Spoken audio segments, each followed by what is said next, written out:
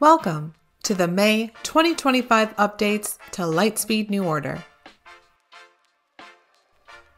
Order trends now includes size data for products with the same style number, available on the product details page and in the working order.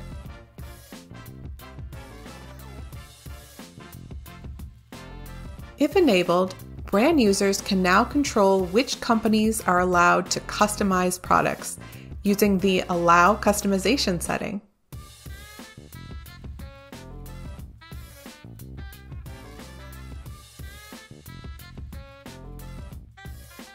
Brands participating in a private beta have the option to set separate currencies for wholesale and MSRP prices at the company level.